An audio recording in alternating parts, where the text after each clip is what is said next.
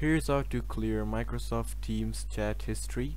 So there are two options. You can whether delete the chat history or you can just like delete your whole chat history permanently. So I'm gonna show you both the ways. So what you have to do is, like, I don't have any chats on me right now, so I'm gonna demonstrate all by pictures. So the first option is that, let me show the picture, that you can like select the chat and delete chat, so the chat will be deleted. That's basically easy and simple.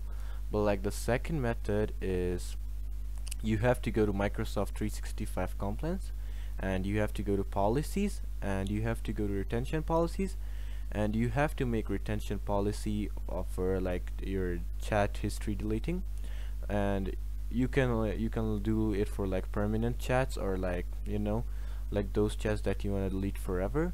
So it will take up to like 75 days, but like it will do the work of like deleting your chats permanently. So yeah, these are the only two ways that you can clear Microsoft Teams chat history permanently or not permanently. So I hope I helped you guys out. Peace.